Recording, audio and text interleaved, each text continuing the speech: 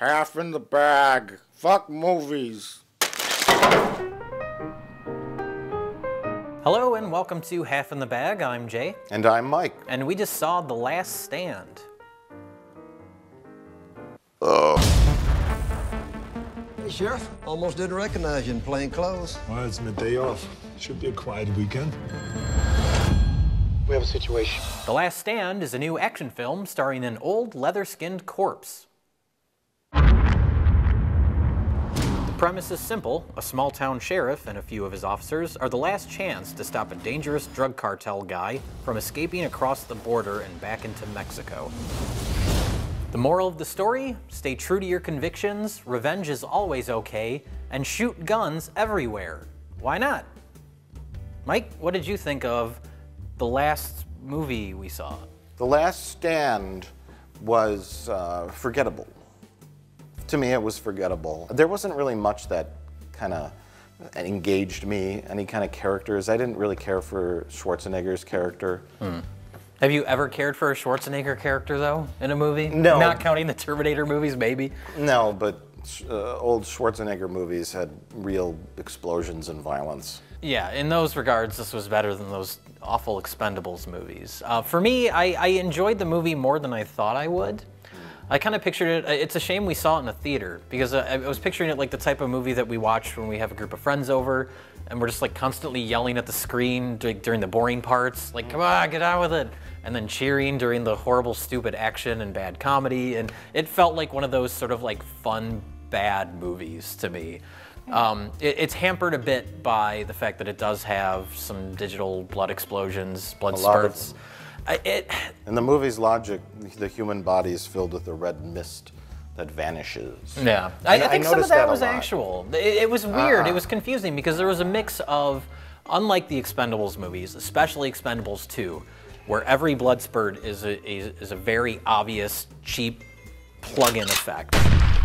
This one felt like it did have some actual blood spurts. Yeah, I'm sure it did. I don't know. I feel cheated when I go to see an action movie and you could tell all the gunfire is fake and all the blood splatters are fake. Yeah. It's like when you go watch a horror movie and the blood splatters are fake. That's what you go to watch those movies for. I go to watch an action movie for action. And some of it was okay. I mentioned to you there's a chase scene at the end. Schwarzenegger is chasing the drug cartel guy. They were having a car chase through a cornfield. And, you know, a lot of it looked digitally enhanced. And I could be wrong completely, I don't know, but I'm thinking if you drive a car through a cornfield and you're running the camera over it, and it's not gonna look super exciting. And I could tell, like, a lot of it looked fake, like the tires are kicking up extra dust, extra debris flying up, and all that looked kind of phony to me. See, I didn't notice that. I definitely noticed the end action, then fist fight scene where it looked like The Room when they're on the roof in the room. Green screen? All that bridge stuff looked like completely green screened. Why would it need to be? Because they don't want to shoot on a real high bridge. But you don't have to. You just put the bridge on the ground and film at eye level. Yeah, but then you have to film outside. Here you can film in the nice, comfy, warm studio. I guess so. It wasn't as bad as the end of the Twilight movie, where they're obviously not running around on a frozen lake bed. And that's the frustrating thing about this movie is that I would have liked it more if there were more practical stuff. But like you mentioned, the cornfield chase scene, I liked that idea. I liked that as an action sequence. And there were real cars in it, and there were real cars smashing into other real cars, and I liked all of that stuff. I thought it was fun. The movie takes a long time to get going. The first half of it was like, I don't care about these FBI guys. Like, just get the villains into the small town and have people shoot at each other. Yeah. And that's what it got fun. We've got a cartel with heavy firepower headed towards the border. And there's a strong chance they're coming your way. I've seen enough blood and death. I know what's coming. Schwarzenegger plays a small-town sheriff. And the FBI is taking a drug cartel guy they're moving him from one location to another, and he escapes, and they fail at numerous attempts to recapture him. So Schwarzenegger's small town of something, Arizona, right on the border of Mexico, is the last stand before this guy gets back into Mexico. Dangerous drug cartel guy. Yeah. He shot a loving FBI character that we knew for 15 minutes.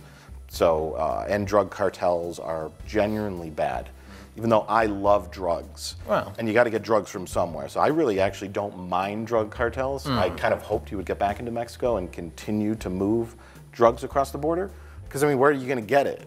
I guess we were supposed to care that he got across the border, and I guess we were supposed to care that Schwarzenegger stopped him.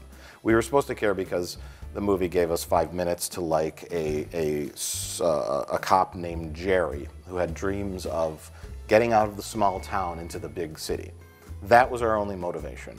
And that's what I mean by kind of by the numbers predictable script, because you start the movie off and there's a lot of conveniences all over the place.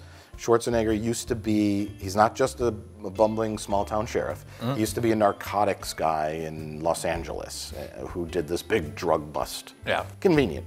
The guy in their prison cell is the boyfriend of one of the cops, and he used to be an Iraq war vet, or he is an Iraq war vet.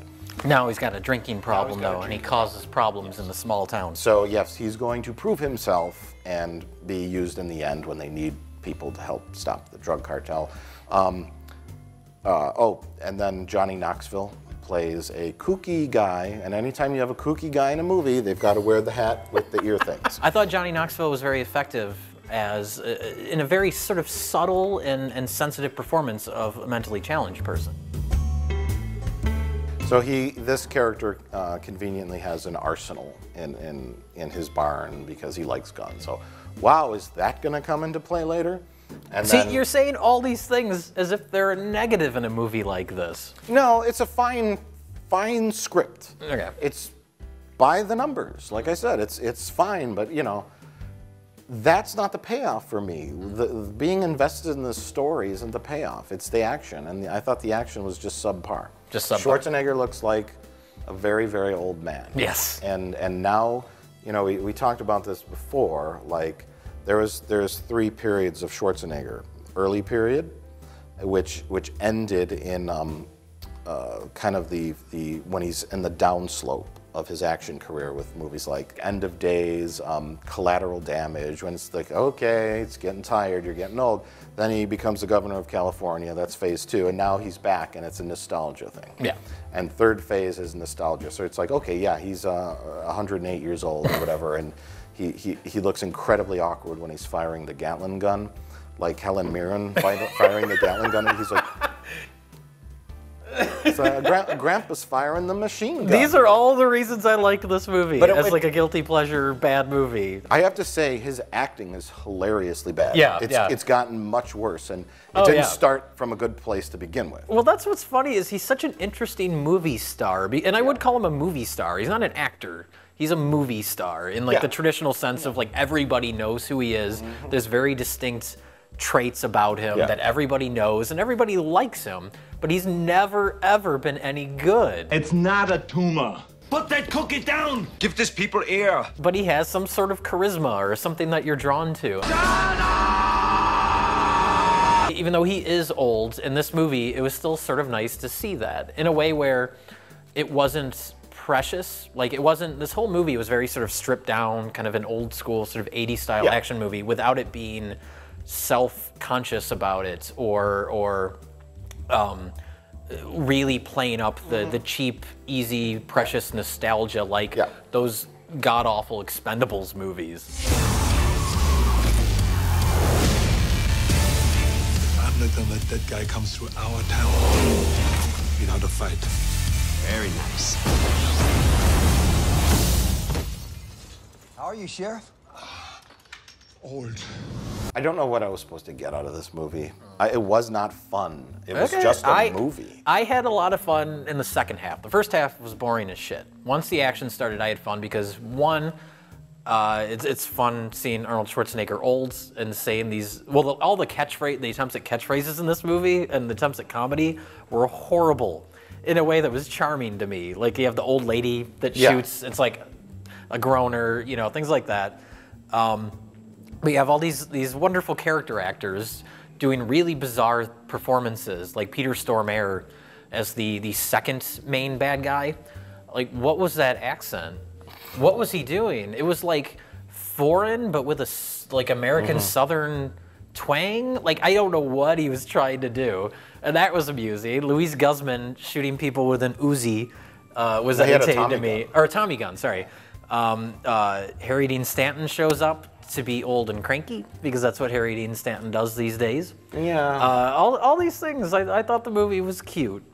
I wish we weren't watching it in the theater so I could laugh out loud at the things that weren't supposed to be funny. Did you find it funny bad? I only found, I found it not funny bad in the way that a movie like, you know, The Room is just completely inept. Sure. I found it funny in how sort of like simple it was, if that makes sense. Where it's like all these tropes that you don't see anymore because most movies are so overblown, overinflated, self-conscious, or they're just like superhero movies. Every action movie is about people trying to save the world. And there was a nice simplicity to the fact that this movie ends with just two guys fist fighting. And I liked that. I liked those aspects of the movie a lot. I might be building the movie up more than it should because it's not a great movie, but it was sort of refreshing in how sort of simple and dumb it was. I guess I couldn't tell if they were going for like cute nostalgia kind of stuff, like with the old lady, with the people that refuse to leave the coffee shop. I'm like, is it a genuine attempt at humor, or is it a genuine attempt at nostalgia kind of action movie stuff? I don't know. It all fell flat for me. Well, one thing to note in regards to the tone and what it was trying to do is we should mention that the film was directed by a South Korean filmmaker named, and this is his first American movie. He made a really great movie called I Saw the Devil. If you haven't seen it, it's a really good sort of revenge movie, violent revenge film. A horror film called A Tale of Two Sisters that's really good. Quit title dropping, you neck-bearded hipster. Is that what you are when you recommend good movies? Yeah. That automatically makes you a hipster? Yeah. I don't understand these things. I just like watching movies that don't suck. Continue. I don't know, I kind of get the vibe like when we talk about a movie like Russian Terminator, where it's like a foreign person trying to make an American-style action movie. I kind of see this as being, you know, this director has probably seen all the 80s action movies, all the old Schwarzenegger movies, and is trying to make a movie like that. So I would say it's a sincere attempt at making kind of an older, stripped-down action movie. Bad comedy and all. It looks like nothing sensational. It just looks people in a car, action shots, people firing. There was nothing that stood out. I thought there was a lot more energy to the action scenes that you could follow than a lot of action movies nowadays. It's not the shaky cam. We've complained about that a lot. Yeah. You know what's happening, and I don't know. The only thing that took away from some of the impact of it was the CG gore. Yeah. Like there's a moment that would be wonderful in another movie where a guy explodes and his little arm comes down and flops around, but it was very obviously CG. Terrible. Yeah, and it takes you out of it a bit. I don't think the action scenes were that well done in it. You know, it just looked like a generic, like, made-for-TV movie. There was nothing sensational or exceptional about this movie in any way. It was a acceptable action movie. I watched it. I got nothing out of it. Speaking of blah, we should mention that the actresses in this movie all look exactly the same. They do. Every single female character in this movie looked like the same actress. There's the FBI lady that's in the car with the drug cartel guy, the waitress in town, and the one female cop. Especially the waitress and the cop. I was like, does she work part-time at the diner? And then part-time as a cop? But then it turned out it was two people. Maybe those are the type of ladies Schwarzenegger likes to bang. He's like, cast her and her and her. They all look like my maid.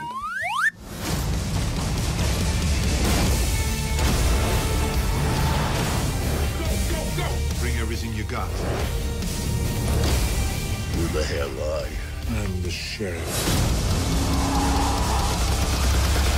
So, Jane, would you recommend the X-Men The Last Stand? No.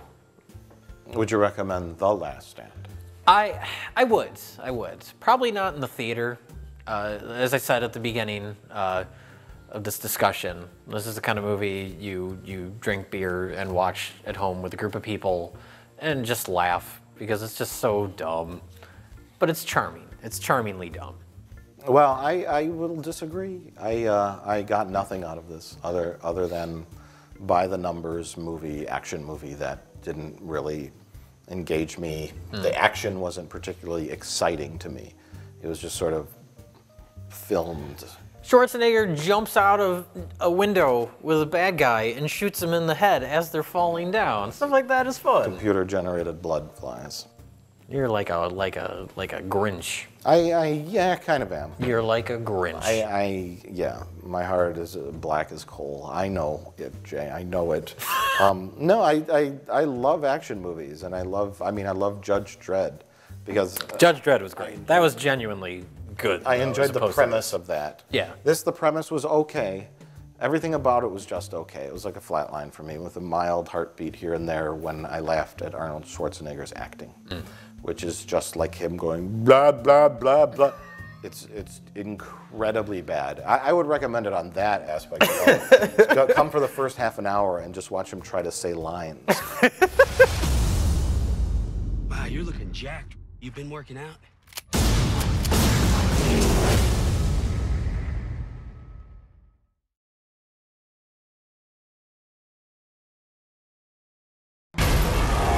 In January 2012, one couple moved into a new home. The events that followed have never been explained.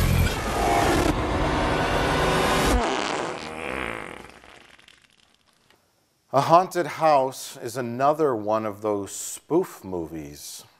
You know, those. It's made by Marlon Wayans. You know, him. He makes those spoof movies. This is another one of them.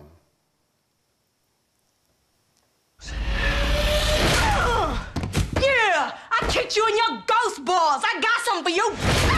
Thankfully, they no longer shoot these movies on real film, or else we'd have to lament the waste of precious film stock on this piece of garbage. The only precious resource wasted was people's time, energy, effort, money, and reputations.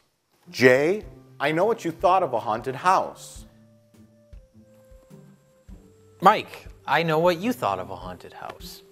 I would not recommend A Haunted House. Neither would I.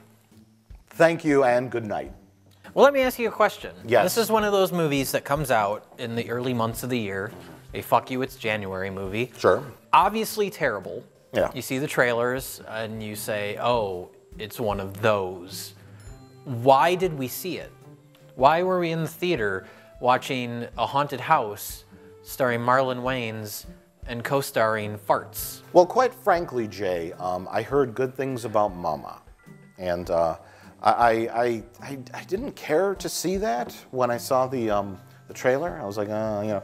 So I saw this, I of course hated the Paranormal Activity movies, and I saw that there was a new spoof movie out, and I have never seen one of those spoof movies. Scary movie, disaster movie, all those spoof movies, never seen one. Okay. So I figured, you know, let's give it a shot, and I'll see if anything in it makes me laugh. And I wanted to kill myself in the theater. I literally wanted to leave numerous times, but what I really wanted was earplugs.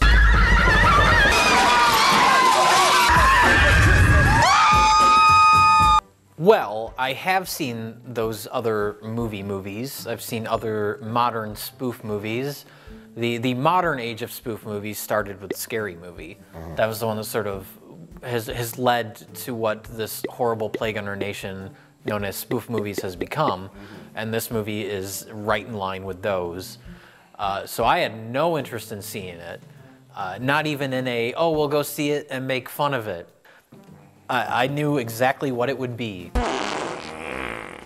And the first thing I said after we got out of the movie was, we could have not seen the movie and done the exact same review that we would do if we had seen the movie. Yeah. It's exactly what you would expect from a film like this. Yeah. It's the most cheap, obvious, lowest common denominator attempts at jokes. I was trying to figure out, I think Marlon Wayans is a simpleton, who happens to have the Wayans name, and he has clout and money and power, and there didn't need to be a script, which was the one thing that how it started off. It's like, we don't need a story because those Paranormal Activity movies don't have a story.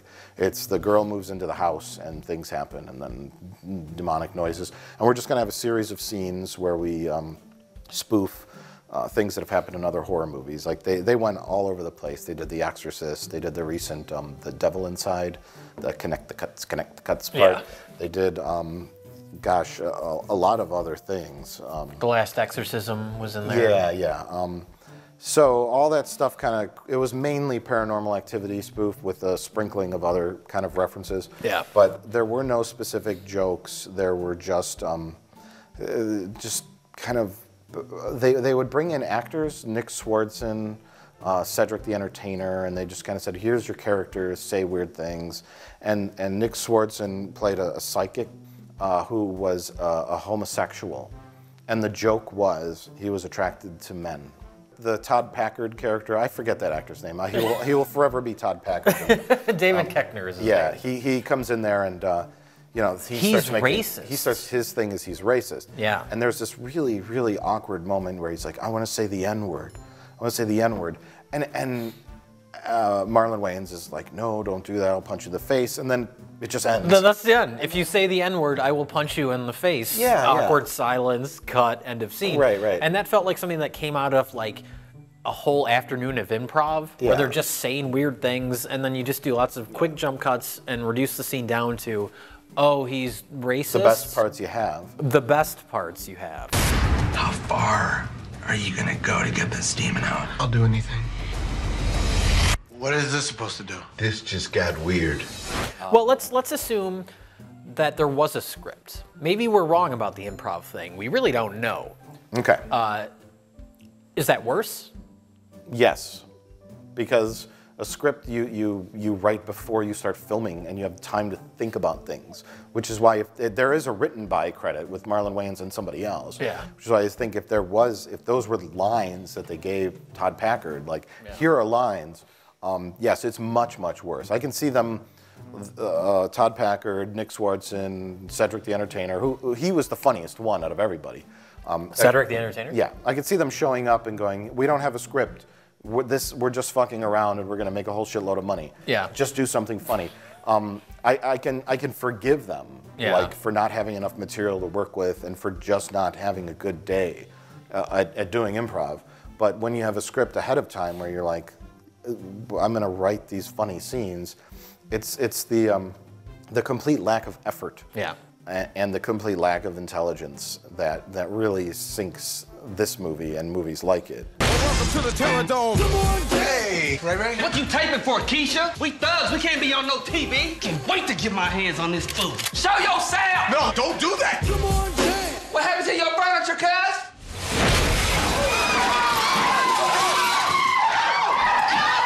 I will say, for the majority of this movie, like there are other actors in it, but a large chunk of it is the Marlon Wayans show. And it's like watching somebody just horribly embarrass themselves for 90 minutes. Yeah. There are other actors in the movie, but he overshadows all of them. It's like watching the Star Wars kid video. Yeah.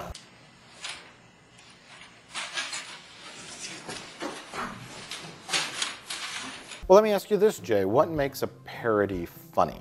I was kind of thinking about this in the movie theater. Take like Weird Al Yankovic. Like, what makes his parody songs funny? Yeah. Like a Virgin, he turns into Like a Surgeon. That in itself isn't funny. It's the lyrics that he adds to it that are clever, and it's sort of like, okay, it has the funny beat, and these lyrics are clever. This movie, our movie looks like Paranormal Activity, but nothing in the movie is clever. There's no clever lyrics per se. There's no clever script. It's just fart. Yeah. Well, I don't think parody in and of itself is terribly funny. It's not a genre I've ever really connected with. No. But I like a lot of movies that would fall into that, like Airplane, like Naked Gun. Actually, there's the joke you always bring up from Police Squad, the series that Naked Gun was based on. Who are you, and how did you get in here? I'm the locksmith, and I'm the locksmith. You don't have to have any connection with police dramas, police shows, to get why that is funny and clever. It's a funny joke. It's a framework. You take a genre or you take a style, and that's your framework. Yeah. But you have to have actual constructed jokes within that to hold it all together. Yeah. Unless you're mocking the genre, because you take a look at Mel Brooks's Spaceballs. That's another thing where it's a little mixture of both. It's kind of there's like they spoof the famous Star Destroyer crawl, and it goes on for a little while, but then they take it to the extreme, and they have the ship going on for 10 minutes in the opening credits. That's a spoof. Yeah. That's taking some material and making fun of it. This movie does a Haunted House does a couple of things like that, but not really. I would say the one thing that maybe would have been funny in this movie that wasn't, because I was just so bored and tired, was when Marlon Wayne's character realizes that the house is genuinely haunted, and his immediate reaction is to pack up and move out. What are you doing? Bitch, there's a ghost in the house. Deuces. That was a legitimate spoof joke. Yeah. Because you'd say, in this genre of haunted house movies, why don't they just get the fuck out right away? Instead of staying there and dealing with the ghosts, and just get out, move out right away. And that's what reaction people have. And then when they spoof that, that's what we're gonna do. Right. If you were to write a spoof movie about paranormal activity, like what do? I guess you would kind of make fun of all the elements in it. Yeah. The idea of, like, they had a scene, there's the Todd Packard character comes, and he has the other guy with a camera.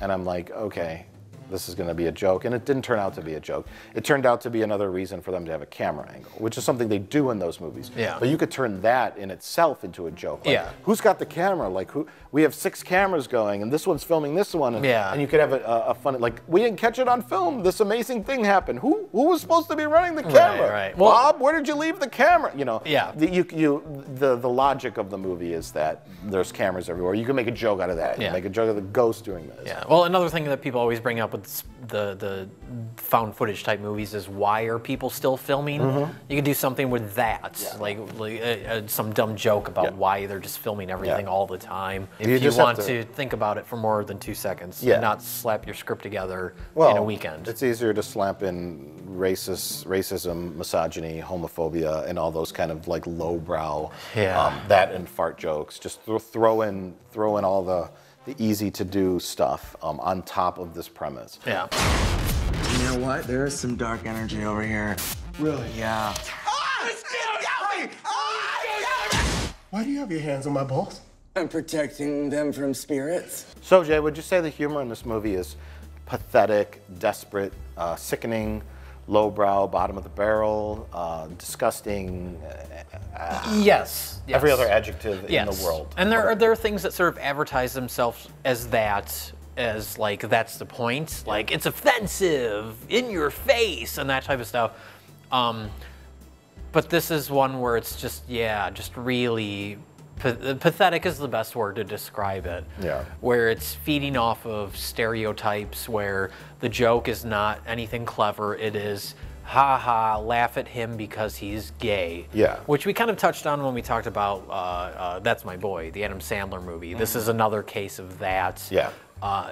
Even worse, if that's possible. Yeah, there were other elements in this. There's racism humor. Well, the thing with the racist stuff though is you can always use the excuse, it's funny because you're laughing at the racist. Yeah. And that's different than the gay character. Well, this had the gay jokes, which stuck out to me as the most offensive, because there was no the Todd Packard character is ignorant and he's making racist comments, but the joke in the Nick Swardson character was that he was gay, and of course every homosexual that finds another male attractive instantly just starts trying to grab their crotch or to make references about giving them oral sex and grabbing their ass and all that. See, I think you're giving the movie too much credit. I think the joke was that every homosexual wants to have sex with every man, period. Oh, okay. I don't think Nick Swarson's character was necessarily attracted to Marlon Wayans.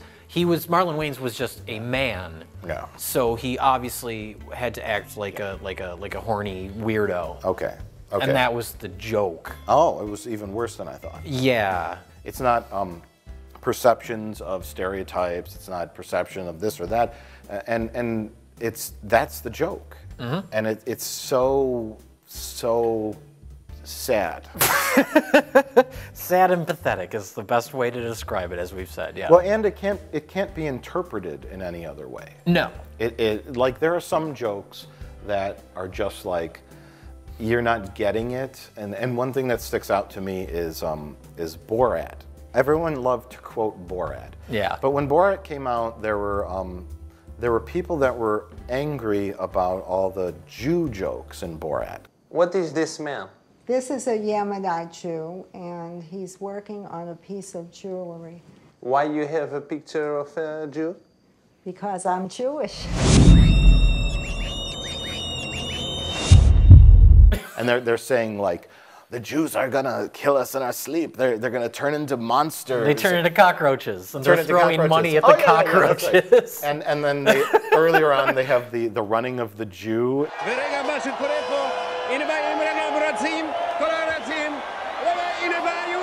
Where the Jews have the horrible face.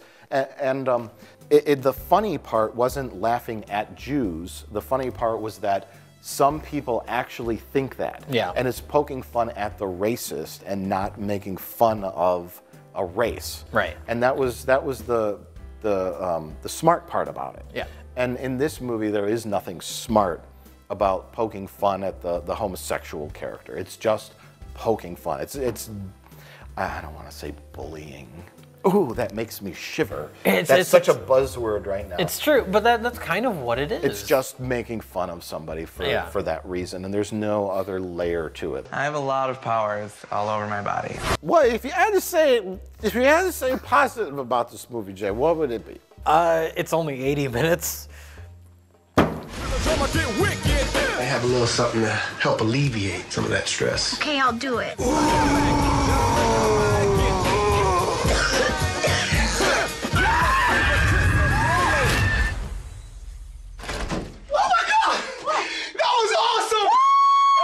Movies like this, and even more so, the Aaron Seltzer, something Friedberg movies. Those are the duo. They co-wrote Scary Movie, and then they went off and made Date Movie, Disaster Movie. Did they do Vampires Suck? Yes, they did that too. This, I will say, A Haunted House is less obnoxious than those Friedman Seltzer movies. Yeah. Those are the worst things I've ever seen. They're not movies. We've talked about that with like Jack and Jill, where it's like, what is the cutoff for what can be considered a movie? Those are not movies. Those are, hey, look, it's the Incredible Hulk. Oh no, he just stepped on Paris Hilton. And Paris Hilton said, that's hot. And then one of...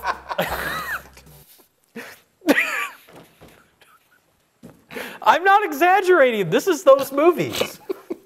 Why? What did your brain... Because I can totally picture it. I can picture that happening. Did that happen? I don't know. It probably did. That's what those movies are. Are you gonna curve the bullet or what? Hello? Let's go back to my hot tub. You can suck on my... Oh!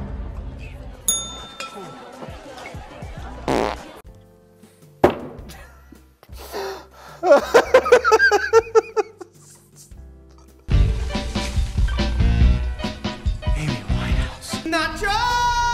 Hannah Montana's dead! Hey, Hancock. Hi, Mystique. It's your buddy, Dr. Phil. Hey, look, it's Miley Cyrus. And her backup singers are the Chipmunks. She's my sister. Oh no, one of the Chipmunks just got beat up by Iron Man. You just got punked! My name is Harry Potter. I am Beowulf. Hell no, Kung Fu Panda. Facebook. Indiana Jones? I am the Guru Shitka. Captain Jack Swallows. I am Iron Man. You should write one of those movies. I could. You'd be a millionaire. Just write one. We'll call it Fart. call it Poop in the Pants, the movie. Yeah, yeah. And just have all these pop culture references, and yeah, you'd be a millionaire. Yeah. Well, welcome to the Terror Dome. Come on, jam.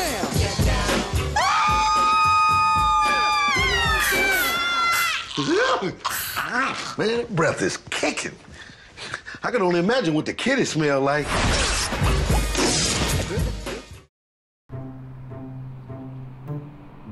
So now we're going to introduce a new segment to Half in the Bag.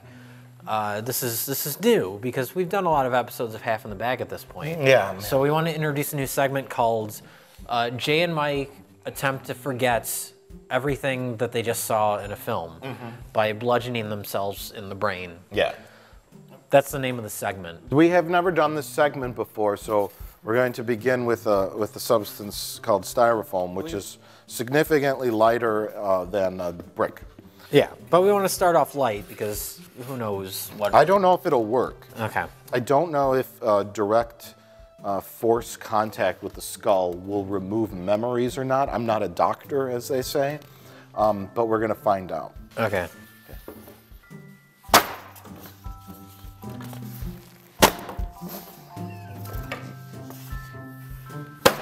Fuck. Fuck. Get it out! Get it out of your head!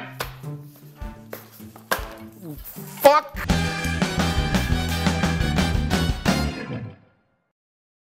I'm like getting the feeling of coming in the gym. I'm getting the feeling of coming at home. I'm getting the feeling of coming backstage when I pump up, when I pose out in front of 5,000 people. I get the same feeling. So I'm coming day and night.